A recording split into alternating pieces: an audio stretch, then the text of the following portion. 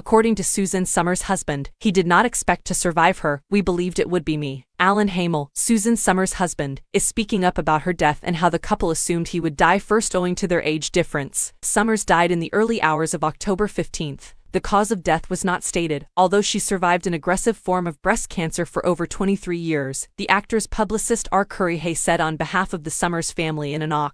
15 statement to NBC News. My life is going to change, Hamel, 87, said on Today on Oct. 17 in response to Somers' death. I don't care one way or the other, and we had a good time. Who is Suzanne Somers' husband, Alan Hamel. For 46 years, the Three's Company actor was married to Hamel, a producer and actor from Toronto. After nearly a decade of dating, the pair married in 1977. Both had previously been married. Somers has a son from her first marriage to Bruce Somers. Hamel also had children from his first marriage to Marilyn Hamel. Somers told Us Weekly in 2021 that loving Hamel was the most beautiful part of her life. We give each other a lot of attention. That seems simple, but you'd be amazed at how many couples don't remember to give one another a lot of attention, she said. It's not, like, a chore for us. I love to hug him and rub his hair. He tells me I'm beautiful all the time and we hold hands while we sleep. It's the most beautiful part of my life.